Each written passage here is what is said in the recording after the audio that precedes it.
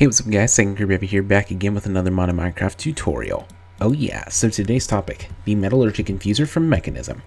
Now this is an essential block if you want to progress further in Mekanism. It's required to get some of the parts that you need to construct better technology. So the way this works, you need to put a catalyst in here. For this example, I'm going to put in some redstone. You can either put in redstone or compressed redstone, and I will get some osmium. Wherever it is. There's a lot of osmium added by extra TIC. There it is. Okay, so if I put that in there, and then I provide some energy, you can see that the thing starts to run. You can tell it's running because, can you hear the sound? Alright. And there we have it. You get a basic control circuit. Alright, so if we take a look at the recipe, the Metallurgic Infuser requires two furnaces, 4 iron ingots, 2 pieces of redstone, and an osmium ingot. Alright, so like I said earlier, the Metallurgic Infuser is required to get some better technology in the future in Mekanism.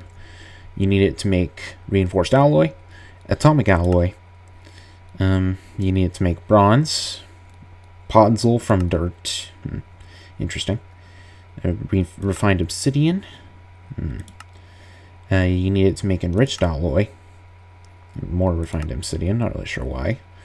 A holram, steel dust. Let's see, what other ones? Refined obsidian, mycelium, and enriched iron. Alright, so one more thing. This thing can accept upgrades. You can accept energy and speed upgrades. You can only put up to 8 in there. So you can shift click them in there and it'll take a while for them all to be applied. The energy upgrade allows for better energy efficiency, while the speed upgrades allow it to go faster. This is like the cool thing in Mekanism. You can upgrade all your machines to do different things. All right, let's see if those are all done. All right, guys. I think that'll do it for this modded Minecraft tutorial. I hope you enjoyed. If you did, please consider leaving a like and subscribing to my channel. It helps me out tremendously. Also, if you would like, please check out some of my other videos. Alright, thanks for watching, guys. See you next time. Later.